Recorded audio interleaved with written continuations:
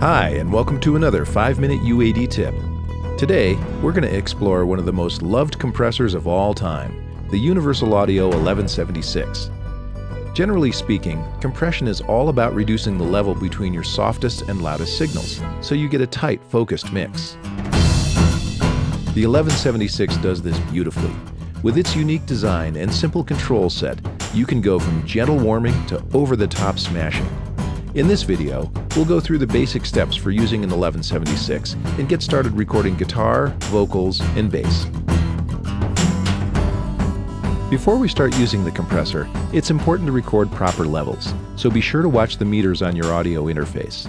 With Apollo, just use the console app and set the input gain to get peaks of between -12 and -6 dB. Then, put an 1176 Rev E in the first insert slot.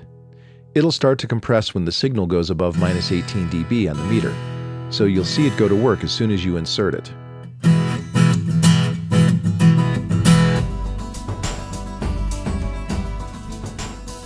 Guitar typically has a strong attack and then dies away fairly quickly, which gives it a wide dynamic range. This can make it spiky and hard to record well. To reduce the dynamic range and make it easier to record and mix, it's often good to compress the guitar signal lightly while letting the attack come through. Start with a relatively slow attack time. On the 1176, lower values are slower and higher values are faster, and you'll want to adjust them by listening to your guitar and experimenting. Strum a chord and set the attack so it starts to compress just after the pick sound. The ratio buttons set the degree of compression. Higher ratios are much more severe. For this example, we're using a low ratio of 4:1. Next, set the release, so it starts to climb back as the note decays. It should sound something like this.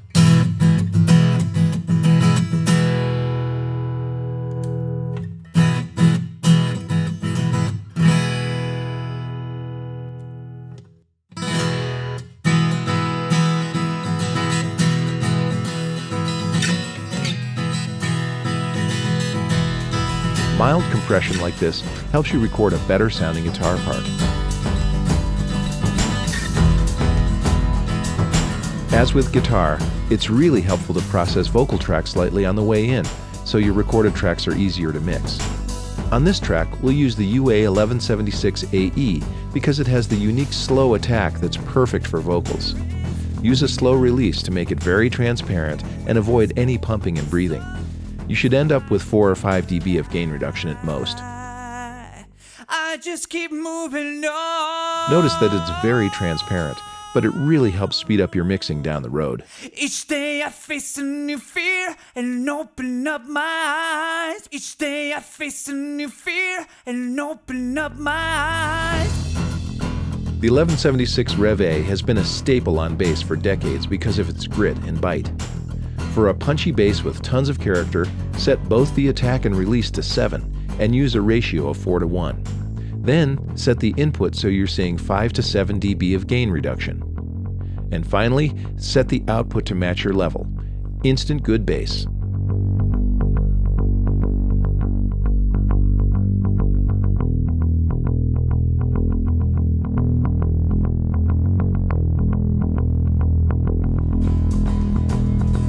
A fun 1176 trick is to engage all the ratio buttons, which you can do by shift-clicking. This puts the 1176 on blast with incredibly distorted compression.